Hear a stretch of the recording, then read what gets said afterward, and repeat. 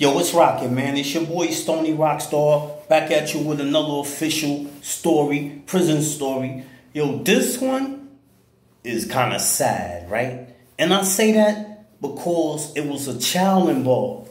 And what I mean is, dude had a wife, right? And this happened in Elmira. His wife was coming to see him, and they started getting trailers. So one day, this dude happened to go and get a medical.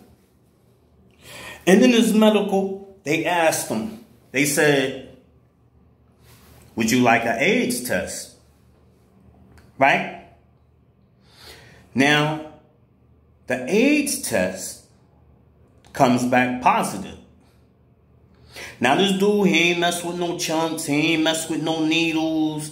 He ain't do none of that. No blood transfusions or none of that, right? So, there's only one possible way that he contracted this virus, and that's through his wife.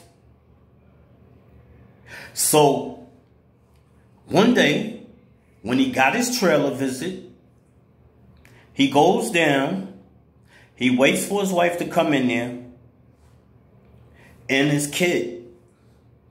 And whatever conversation they had led to him on the trailer visit. You know, we all like trailer visits in prison. Like, a trailer visit is like going to a motel for 48 hours.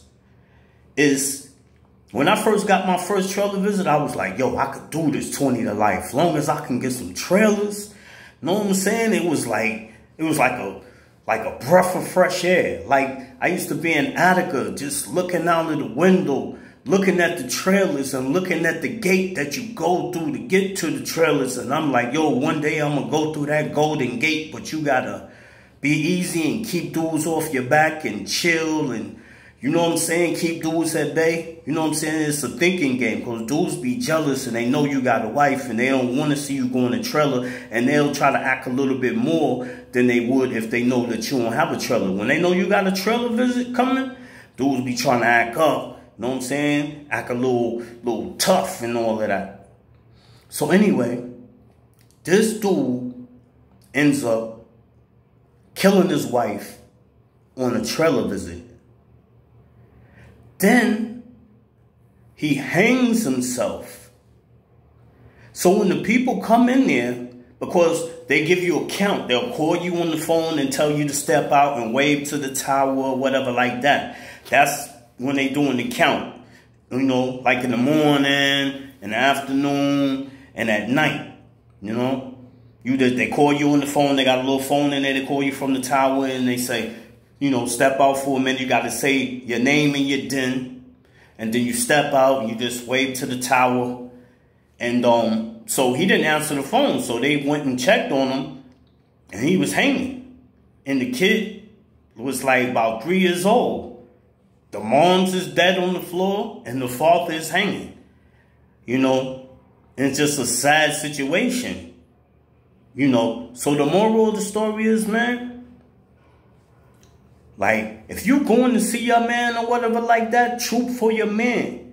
You know, rock out for your man, but you got to protect yourself in him. You got to be careful out there if you're going to be messing around. You know, everybody mess around. Everybody got that itch or whatever like that. You know what I'm saying?